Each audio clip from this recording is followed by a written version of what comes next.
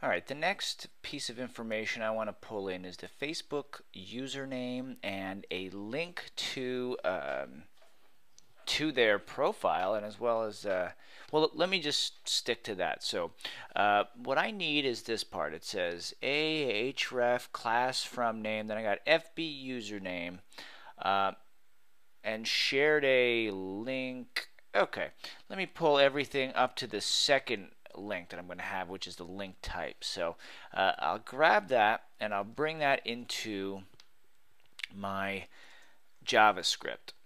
And I'm going to put quotes around it because I know that's what I need. And let's see what I'm going to do here. So the first thing is, well, let's just start with the username because that's a bit easier. And I'm just going to quote everything around that FB username I put in caps, and I'll put a plus sign before and after that. So how am I going to pull in the Facebook username?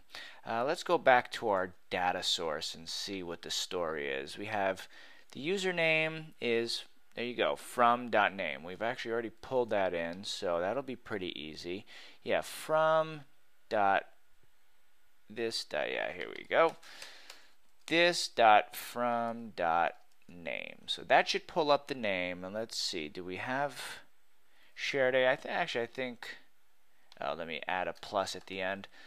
Let's see where this gets us. I don't have any errors on my page, so at least now we should get their name next to the photo. I'm hoping. Okay, very cool.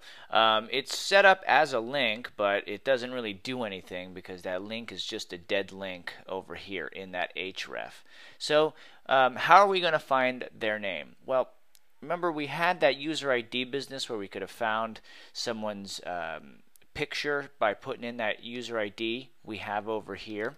Well, if we want to link to their Facebook picture, you use the from.id property, and you just go facebook.com / and pop in that user ID.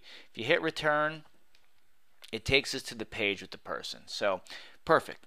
Let's see how we get that. We're going to have href in here. This is all static. http :// we'll go www.facebook.com / and here is where the actual user ID comes into play. So I'm going to put a single quote plus and then another single quote, and in between those two pluses I'm looking for the user.this.from.id.